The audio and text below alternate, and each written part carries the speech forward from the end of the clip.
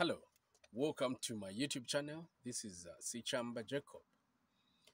Alright, so we've got these two questions. There is question A and question B. Now, to evaluate them, we need to know a formula. There is a formula that needs to be used. So the formula looks like this.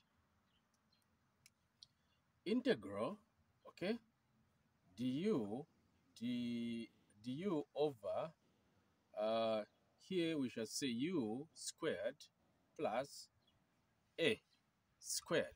Okay, so when you've got something like this, if you can see, this du is the same as dx. It can come here, it won't change anything, or it can be here, it won't change anything.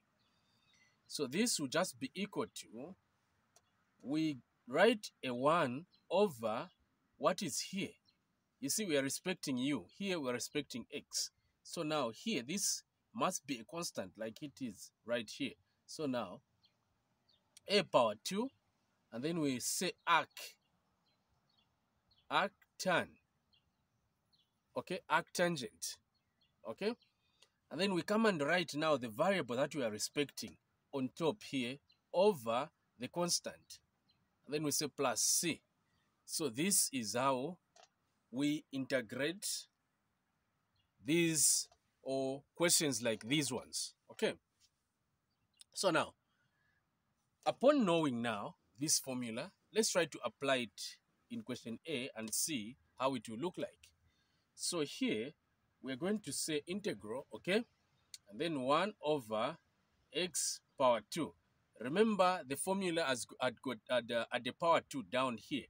So we're going to say 2 power 2 under dx. We know that 2 power 2 is the same as 4. Okay. So now, when you see it be in this manner, we can apply now the arctan.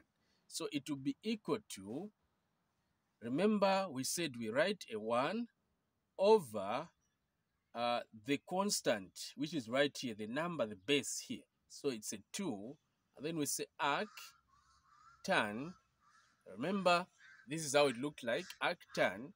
And then we get the variable, which is here, x over this 2, and then we say plus c. This is our solution for question A. So for question B, watch my next video where I'll be answering question B for you. Thank you and bye-bye.